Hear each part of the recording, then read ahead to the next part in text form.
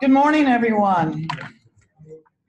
We're going to start right on time because we had neglected, we need to make up some time because we had neglected to build in introductions into the agenda. So welcome, my name is Hale Miglarese. I'm the founder and CEO of the Radiant Earth Foundation, and we're super pleased to be able to schedule and organize this convening. We hope that Thursday afternoon we can all reflect and say that it was an excellent use of our time collaboratively.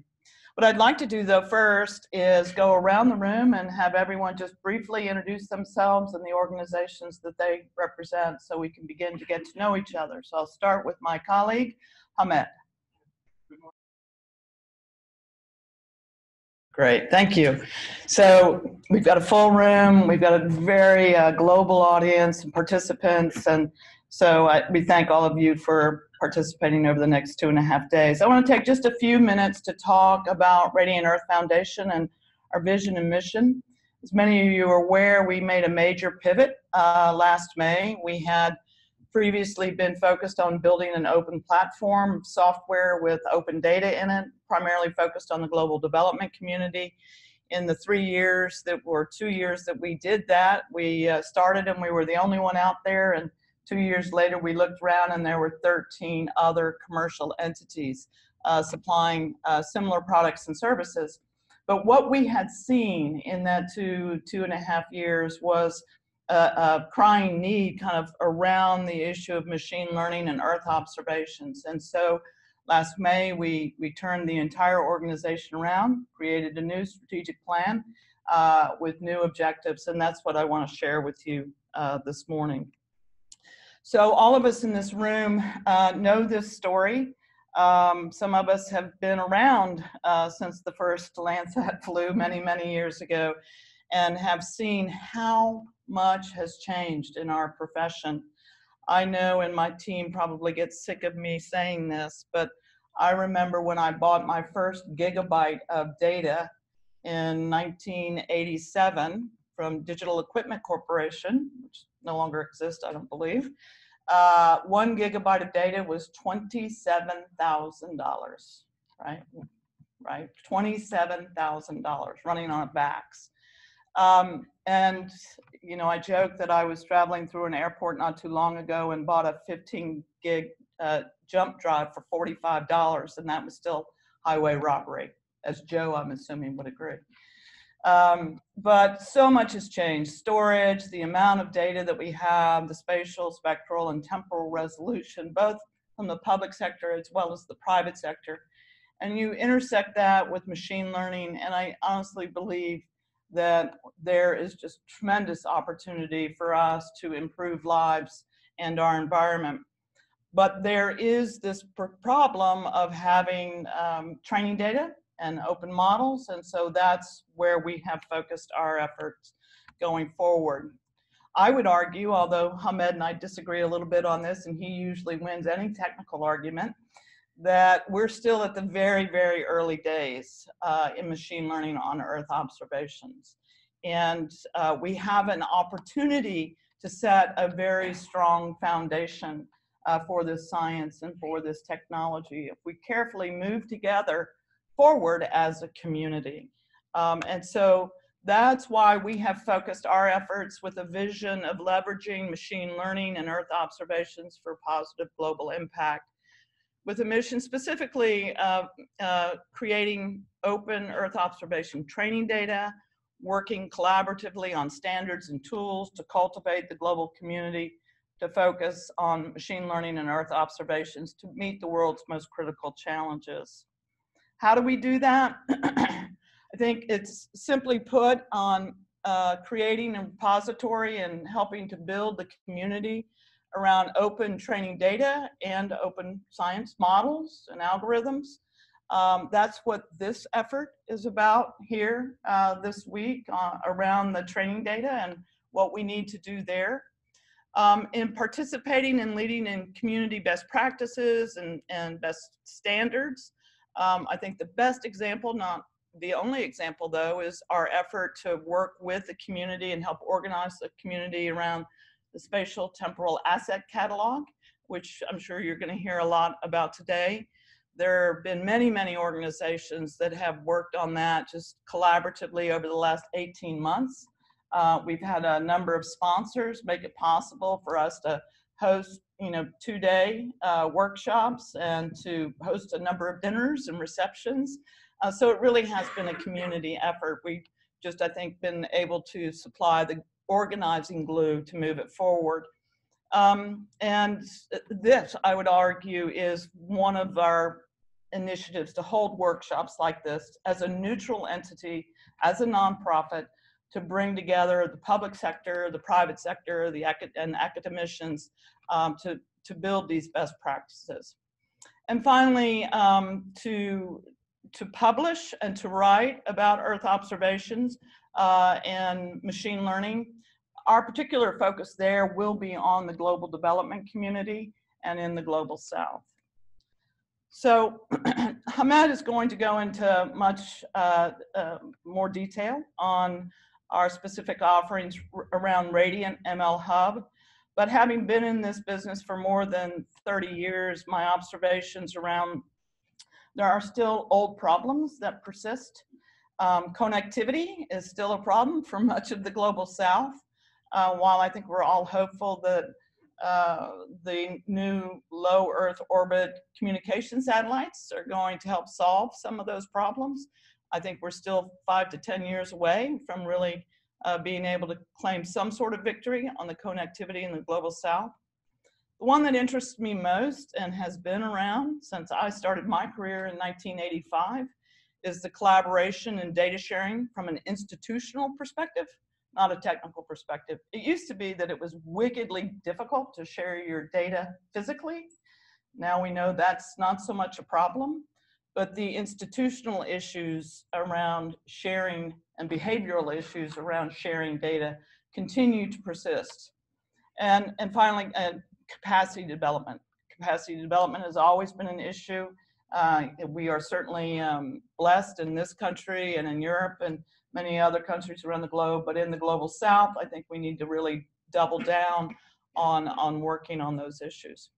But I also see new problems emerging, problems that can be solved. One of the problems that we're in this room for over the next 2.5 days around data standards and access, around open models and benchmarks, around machine learning accuracy assessment. These problems can be solved as a community. And that's why we're here sponsoring this event.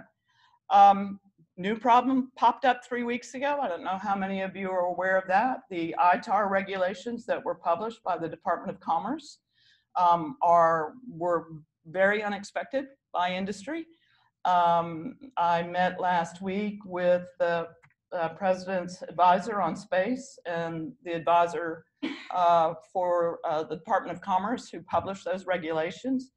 If you haven't seen them and you're a US company, I strongly suggest that you review them and that you comment. But they clearly may be able to restrict the distribution of machine learning software in the future from any US company. And then another topic that I believe you'll see Radiant start to focus on a good bit and hold similar forums to one like this, and that is around the ethics and issues of privacy in geospatial technologies generally and in machine learning specifically. So I hope that gives you a little bit of feel for who we are and what we do. Before I turn it over to Manil, though, I do want to thank a number of people in this room for helping pull this together. From a technical perspective, Hamed and Louisa did 90% of the hard work and have done an excellent job. I told them, in fact, last Friday, Louisa and I were in the office and neither one of us was nervous. We're like, we're actually ready. It's like, we're ready 3-4 days early. So they've done a great job. We want to thank NASA for your sponsorship and making this possible. Want to thank Lyndon Estes and Clark University, who's made the reception this evening possible. IEEE for their participation. And as you've already know, Tom Snitch is a member of this community and also a member of this club. So if there are any problems, complain to Tom. Right. All right. So with that, I'll turn it over to our colleague from NASA, Manil Maskey. Thank you.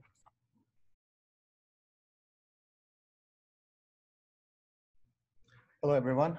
My name is Manil Maskey, and Kevin Murphy, the program executive, was supposed to be giving this talk, but he had an emergency this morning, so he couldn't be here. So I'll try to convey his message here. First, from the Earth Science Data Systems perspective, I want to welcome everybody and thank Hamid and Radiant Earth for putting together this workshop, and hopefully it will guide us for our future strategy from a data systems perspective and where we should be focusing on. So the Earth Science Data Systems manages the single largest repository of Earth science data, which includes multivariate heterogeneous data from various different types of platforms, including satellite, in situ measurements, airborne data, for that all. Right? And we do this with the open science policy, meaning that we have our data and software available as an open source, right? And we've been doing that for a long time now. You can see the result of those policies reflected on many of the research and applications.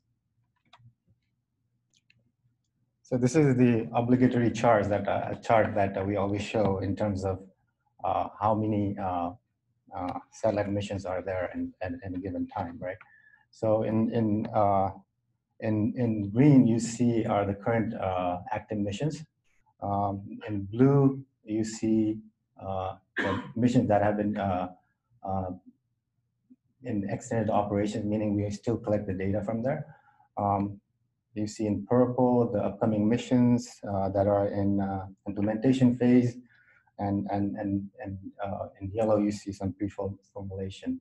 On the left-hand side, you also see our partnership with the International Space Station, which also hosts a lot of our payloads. On the bottom, you see some collaboration with NOAA in the JPSS. We also have a lot of this short missions, the CubeSat missions that you see on the right. So you see the amount of data that has been collected, right? So how do we manage that? So you can see this animation, the amount of data that we're collecting and the size of archive that's growing, right?